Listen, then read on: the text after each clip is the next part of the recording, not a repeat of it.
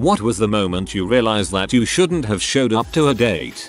An alleged friend told me her co-worker and I would be great together and wanted to do a double date at a festival with her and her husband. Date suggested he and I meet up the night before to get to know each other and I suggested a gaming bar I'd wanted to try. Date time arrives and he's not there. He finally shows up and tells me he had to stop home to let the dogs out so they don't crap all over the floor. He then proceeds to show me a picture of a floor covered in dog crap and says guess it didn't work. He is still wearing his work clothes. It has been 3 hours since work ended and he went home to deal with the dogs but didn't change. He proceeds to eat the rest of the charcuterie plate I ordered by himself and then orders wings for himself. We decide to check out a game since I have now paid for more game time. He wants a Mall Madness game that is not designed for 2 people. We settle on a playable game. It's not great. As we are wrapping up he tells me the last date he took hair fricked him in the parking lot. He stares at me expertly. I tell him that's not going to happen. I tell my friend I'm skipping the festival. He's shocked and thought we had a spark. The part where he said we had a spark made me cringe, the rest was funny. My mom met a nice girl during the day, unknown to me. My mom and I were supposed to go out for dinner that night. She invites the girl, unknown to me, then ditches the dinner once she knows she has set me up on a date. My mom was very worried I was gay at the time. The girl and I get to chatting over drinks. She's fun, flirty, cute, and a addicted prostitute who thought it was some weird kink game that she was being hired to get into the middle of. So, yay. She was understanding when we realized the mix up, but I gave my mom crap for that one for years. Oh, yeah, she shouldn't ever live that down. Hey, Ma, you forgot my birthday this year. At least IT isn't as bad as the time you set me up with AMW, though. When she told me my English accent was dumb, and then repeatedly shouted out that everyone else in the bar had a dumb English accent. For your information, it was a bar in England. I went on a date a few months after me and my college GF had broken up. I had matched with this girl off of Tinder and we messaged a bit, but she was relentless about wanting to know more about my ex and how I felt after the breakup. I looked past this and met her for dinner a couple nights later. I walked in the restaurant and my ex is sitting at the table under that girl's name. I turned around to walk out and got a Tinder notification from the girl I had agreed to meet. You'll never be able to get away from me. Should have stayed home that night and steer clear of blind dates.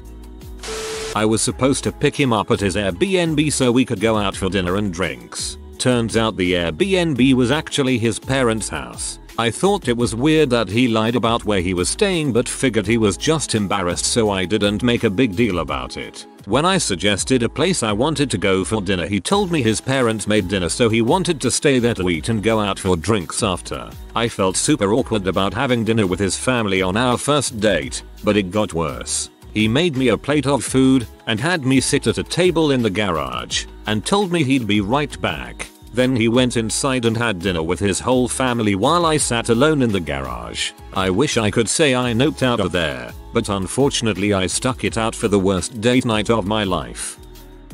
When he said he was actually from an entirely different state, looked completely different from his photos and then asked if he could borrow $400 for methadone before we even ordered, I left immediately. Been stalking me for over 10 years. Fun times. The ol' methadone and bone play. She was a kleptomaniac. Thought she was exaggerating or maybe just went through a tough time. Then she showed me the pile of legal paperwork. She was on first name terms with the judge. She had been to court so many times. Then she asked me to touch her back. Said she felt super sweaty from the MCAT she'd taken and then showed me how she disposed of her used needles because she was a rage addict. Should have noped out sooner but she was sweet, but yeah, she needed a therapist, not a boyfriend. My dumb butt is like, well, at least she's trying to make her way to med school.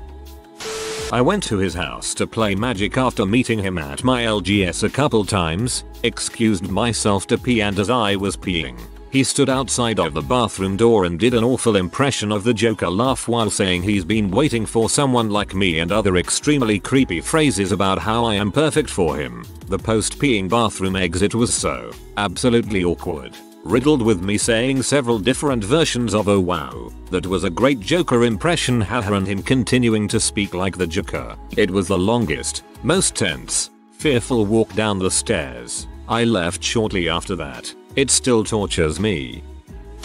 When he didn't let me look at a menu, ordered for me a water and a kid's chicken tender meal. I'm 24, ate half my meal, and was talking so much about himself he spit pieces of chicken out on me. Had a great time at dinner, and went for a walk through a park afterwards. We're walking along and talking and she mentions to me that she is still technically engaged to a guy, but she was only marrying him because he had gotten her pregnant, but she had had a miscarriage a few days ago, had not told him yet, and now that there was no baby and she had met me she was going to tell him and break up with him. There was no second date. It's nice when they put all the red flags out for your inspection. Saves time. He was picking me up and texted me here a little early so he had plenty of time to do this before I got down to his car, but he waited till I opened the door and there was about a dozen magazines, like rifle mags, on the passenger seat and he said hope you're not some crazy liberal, don't mind these mags, and then brushed them onto the floor. It was super awkward cringy. Also it was my first date since our rough breakup and the rest of it was just as bad if not worse. I ended up crying in the bathroom halfway through. Crying in the bathroom halfway through. Sounds like something a crazy liberal would do. When she told me she recently celebrated 100 days of being sober and then suggested we buy some coke. She told me not to worry about it because she had done it a few times since celebrating those 100 days. If she did it at night it doesn't count. Meet a girl at a bar and things clicked well. Went on a date a few nights later and she shows up with her sister. I didn't think anything of it at the time. Figured she was being safe possibly since we just met. But this happened 2 more times. I finally said can we go out without your sister and she seemed insulted at the idea. Found out months later she had no sister. It was just her friend and they did everything together. Was truly strange. About 15 years ago I was flying kites at Newport Beach with my wife, and there was a guy there strolling the beach holding hands with twins, and he was wearing a t-shirt with stick figure drawings of a guy and 2 girls, with the caption "I twins." Sometimes I think about them and wonder if they're still together. 10 minutes in and he was checking out the 2 women at the table next to us, like hardcore staring, peeking around the booth wall until they looked at him uncomfortably. LOL. What the heck is wrong with some people? LMAO. When he read me poetry he wrote about his ex and showed me his Viagra stash.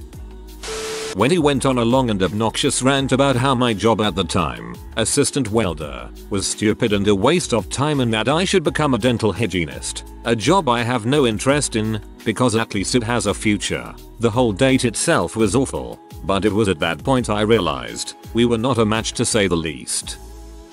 When he walked into the cafe we were meeting at with a 4L jug of water, plopped it on the counter, and told the barista to use his special filtered water for the tea he was ordering. Turned out he sells these water purification machines that optimize the pH, which he insisted was not a pyramid scheme. It definitely was. After enduring his awful sales pitch, he also told me he used to be a drug dealer and that he turned to selling water because he is addicted to selling. He also told me how he had extremely old-fashioned values, his words, and that he is a very controlling person and can't help it. He said he hates when people waste his time and is looking for a wife. Every time I tried talking about anything, he would cut me off and start talking about himself. He offered me a ride home at the end. I politely declined and ran the second I was no longer in line of sight.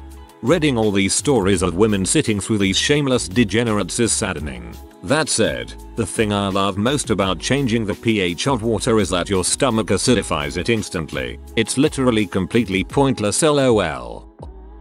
Within 5 minutes of meeting at the restaurant she told me she, 1, had been engaged twice, we were both 23 at the time, and 2, that she was in a lot of debt. Like, thanks for telling me I guess, but the date only got worse from there. That time when I walked into the restaurant where I was meeting that doctor I met online, and he was there wearing a white lab coat, to dinner, our first and last date. Yes, hello, it is I, medical doctor date guy. You can tell by the doctor coat I am wearing. Was using a dating app and this woman had messaged me first and we had a few great conversations. She was listed at 35. She suggested that we meet up, have a meal and then see where things go. I show up to her place to pick her up, and as I am waiting, a 65-year-old woman approaches my car. She introduces herself and I ask her how old she is and she says 35. I ask to see her ID. She declines and she insists we go get a meal. I politely tell her that the start of any friendship or relationship needs honesty and I would kindly like to know her age, as it is obvious she is not 35. Keep saying she's 35. As we are driving, I am going in circles. Under the pretext of going to a restaurant, I ask about her life and she gets interrupted by a phone call she must take as it is from work. She asks for me to pull over to let her talk. I do. She doesn't exit the vehicle. I was very close to leaving on the side of the street. She works as phone psychic, and I sit there listening to her faking it to a lady who sounds like she is in need of help, explaining they pay $9.99 the first minute of which she makes $5 and $2 every minute of which she makes $1. After her call ends she says easy $12. So, I resume driving, now headed back to her place, which she doesn't realize, and I continue asking her about herself. She drops that she has a son that's 31. I break as I start laughing and say, so you gave birth at 4? She starts mumbling about how she misspoke, but I pulled up in front of her building and politely asked her to exit the vehicle as dishonesty is a deal breaker. Before our first ever date, which he told me he wanted to plan, I told him I had been vegetarian for a few years now, and as long as where we went had vegetarian options, I didn't mind where it was. He brought me to a steakhouse, said he'd forgotten I'd said that. I ended up just having fries the whole night. Points to him. He did seem like he had actually forgotten and the conversation was good, so I agreed to a second date. Now, I had also told him I was caffeine intolerant, couldn't have any coffee, Coke, most teas, etc. And where did we go? To the university coffee stand. I left to go to my archaeology class and my desk buddy tells me we are getting a new tutor because our first one got sick and couldn't see the rest of the semester through. Guess who our new tutor was? Mr. Steakhouse and coffee stand guy. I maintain to this day that it was worth it all just for the look on his face when he walked into class. I wish I was making this crap up. She happily talked about herself but never showed the slightest interest in me, yet she was very excited when I asked her out. A few days later my friend told me she had been talking crap about me. When he told me he had been married and divorced, a sniper, and a trucking company owner, not a single thing was true. Which was good? Bad? I ran. When she tried to get me in a fight with a stranger, I think she knew the guy. Long story, but I think what she did was an attempt to get him to assault me. She was nuts. When he asked me out and I said yes, he then asked if I'd like to go to dinner and what kind of food I liked. I said anything but sushi. He took me to a sushi place, said he thought he'd be able to change my mind. Oh god. Personally love sushi, but you don't try to convince someone about sushi on the first date. My mum set me up with a nice boy. I found out 30 minutes into the date he was not long out of prison for armed robbery, assault with a dangerous weapon and housebreaking. Turns out she didn't know him that well at all. My mom gave a guy my email because he had cute eyes. He ended up telling me his occupation had a high divorce rate, and his uncle ate a piece of bark a kid gave him. He took me on a surprise date to watch him skateboard. Yay. Watched him eat crap for 2 hours, then he pouted dropping me off. BC he didn't nail the move. See, that's worse because that had the potential to be fun. Like teach you a few easy moves and make it a fun thing. I mean, like, guiding someone as they try to skate the first few feet is a perfect opportunity to introduce physical closeness without being weird, and it could be a fun memory. Instead he made it all about him. Such a shame. She brought her ex-boyfriend to see if he approved. After he said that, they asked for a three-way. This was not ever mentioned before the date. I was under the impression we were meeting one-on-one. I don't think that's an ex-boyfriend. Drove 50 minutes to her small town to watch a movie. Turns out she meant at her place, and it was a sequel to a trilogy I had never started. She was pretty awkward, which was fine, but then she started really oversharing, saying she was a crack baby, and telling me all her trauma. That was the point I knew it was a mistake, considering she had fibbed her way into the date. By the end of the night she was telling me she loved me. I left shortly after that and I let her down over text once I was home. Cherry on top, she got pregnant 3 months later from her boyfriend of 5 months. I picked her up and she said, let's hurry up and go. My husband will be back soon. Don't worry, we're getting divorced, but he won't want to see me on a date. That's a big press X to doubt moment. When he took my sandals off in a public restaurant and sniffed them under the table, I went to the bathroom and waited for a chance to leave. I'm not sure what was the exact moment I realized I shouldn't have showed up, but I think it was at some point during the first 10 minutes. She showed up 30 minutes late and her apology was, sorry I'm late but I'm always late. Then she spent the first 15 minutes talking about her ex who she just broke up with 3 days ago. During the entire date, she asked 0 questions about me and only talked about herself and her problems. Gossiped about her friends, who I didn't even know at all.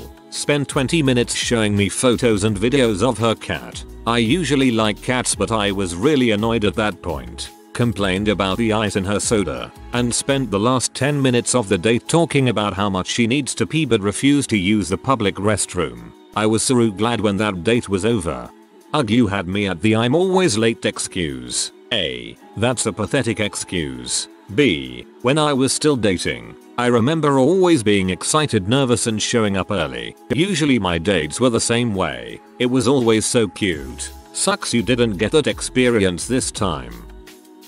While perusing the menu, he asked what I was going to get. I said I'm thinking about, and he cut me off to say they don't have here. I chuckled and continued, so I think I'll have the chicken.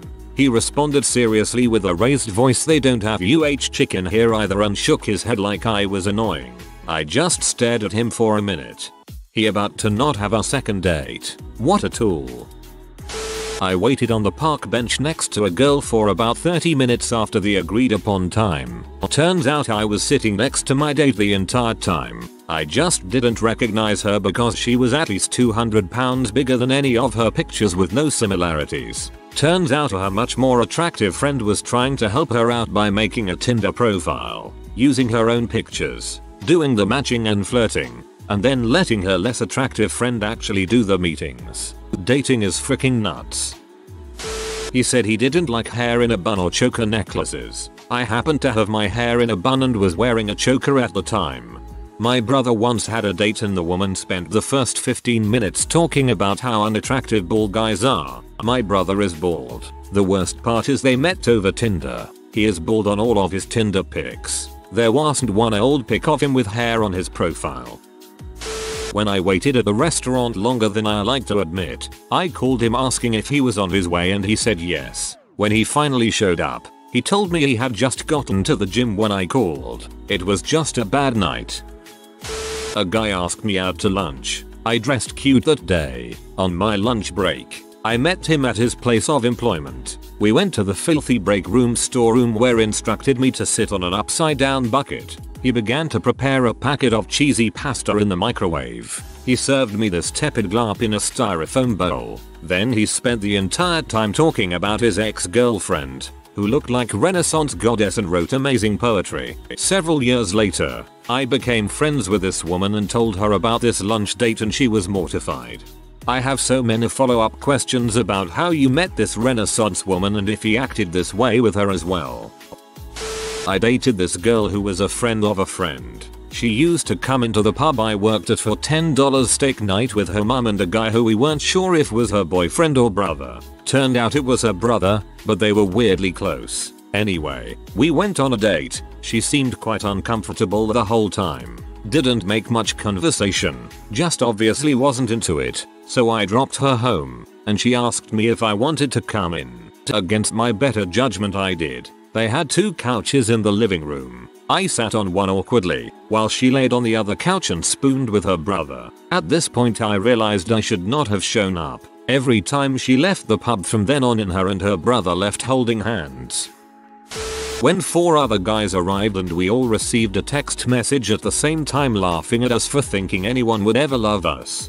Whoa. I mean, some of the stories on this thread are pretty whack, but that is just so pointlessly mean. Man, people are out there just being such deliberate buttholes. I'm sorry.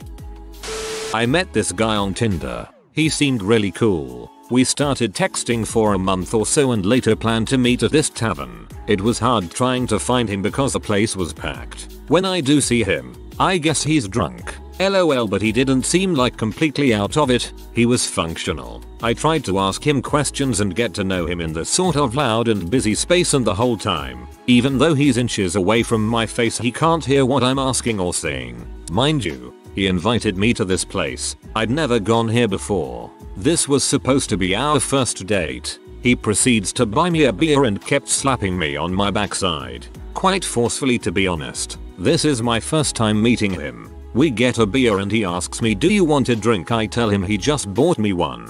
He asks this question annoyingly over and over again as if he forgot he asks. This goes on for at least an hour. All the while I'm trying to kick it with him, play some outdoor bar games and such. And he's asking, what are you doing here? And I'm like, I'm on a date with you, LOL. He asks me this question over and over as well. I don't get how anyone is that incoherent. He wasn't that drunk. He couldn't have been. Even if he was, when we texted he seemed fairly intelligible and kind.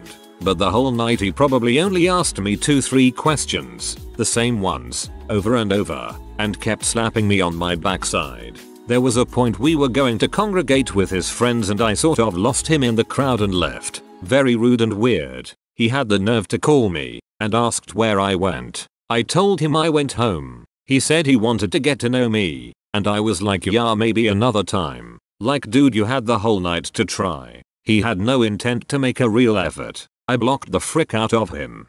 You went on a date with an NPC.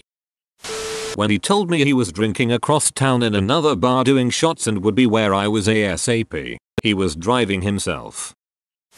I showed up and her best friend was there that I hadn't been warned was coming with us. Then her brother showed up. Then her dad showed up. Then her mom and her 3 cousins aged 3-5 showed up. That was the point I excused myself to bathroom. Thankfully this is one of those places where the employees will sneak you out if you're having a bad date and need an out. And apparently I'm the first guy they snuck out at that point.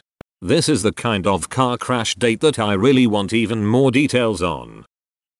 When she asked if we could stop at her mom's house first so she could grab something, then after 10 minutes of waiting in the car she came running out of the door carrying a baby and a woman was chasing her screaming. She jumped in the car and started yelling, drive, drive, drive. I turned the car off and got out.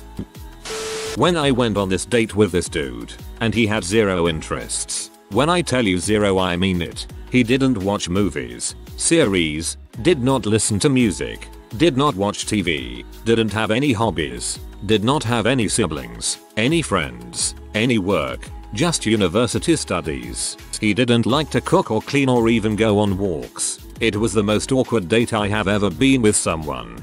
I am a human with human interests like adding information into myself and completing courses in the education system.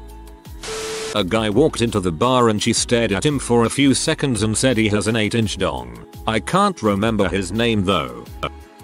After date, while I was returning home, he constantly asked me how did he look during the date via text. I said he looked cute and had to repeat myself over and over. So I asked him back, how did I look? He replied, okay, but how did you like my t-shirt? It was new for your information. For some reason red flags flew even from that simple weird texts. If you are new to the channel, you can subscribe. I publish new videos every day. Until then, check another video.